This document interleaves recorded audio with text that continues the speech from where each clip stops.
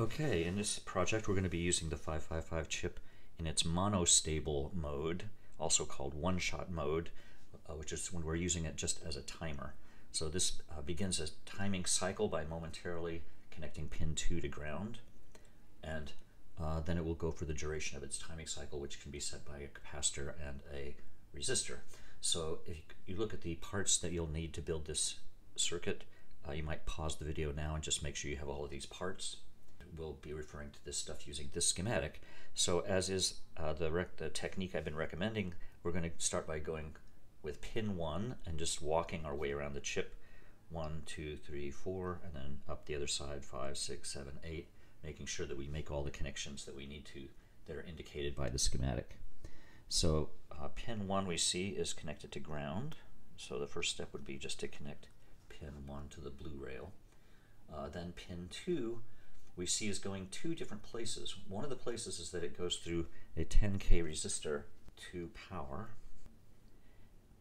and the other place that we see that it goes is through a momentary switch. I'm going to move the switch a little bit of a distance from the chip to make it easier for me to hook it up. So once I have these two wires here, I can connect them with this momentary switch, which again is connecting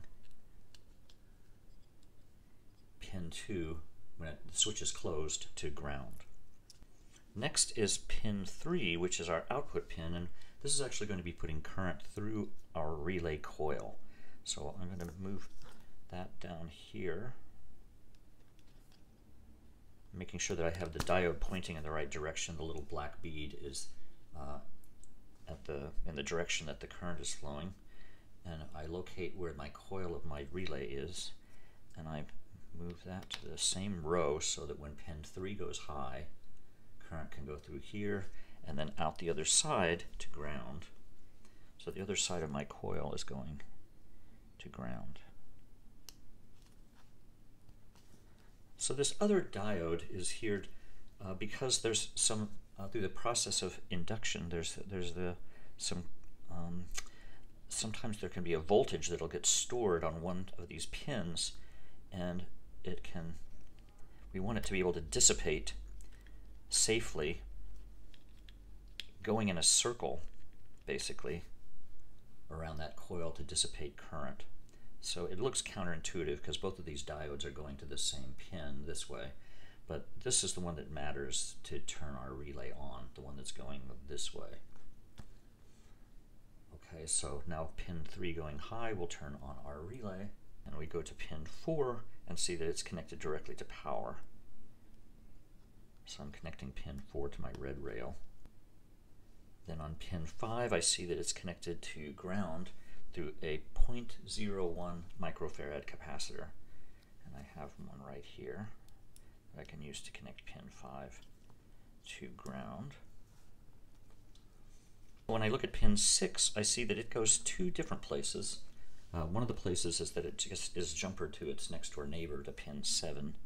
So I can make a quick jumper here of pin 6 just going to pin 7. And the other place that pin 6 goes is through a 10 microfarad capacitor to ground. I have to make sure, since this thing is polarized, that the negative leg of that is going to ground.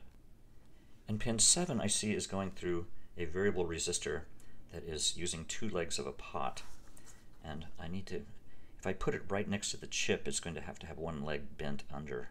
So I'm going to move that pin 7 up here a little higher away from the chip so I can get access to a pot.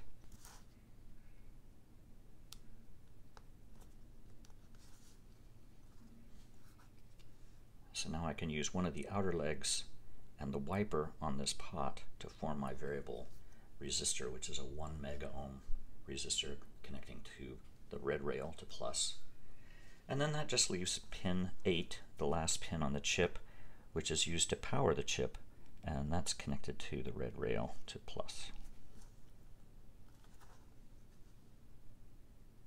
Okay, now let's test this out. If we apply power and then we momentarily depress this switch that connects pin 2 to ground, I hear a slight click and then a little bit later another click. So I can tell that this is switching, but I can't really see it because the relay doesn't have anything attached to the load of its switches. And if I really wanted to make this a more dramatic demonstration, what I should do is hook up a load to that. So I think I'll connect a LED.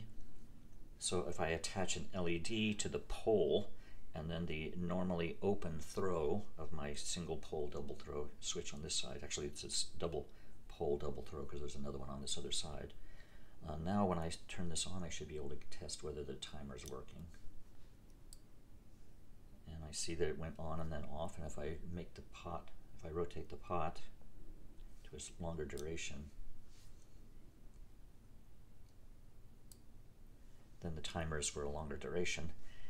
This can be used, since this relay is rated for AC, for a lot of different projects that you might want to have switch on for just a certain duration and then switch off, like a timer should do.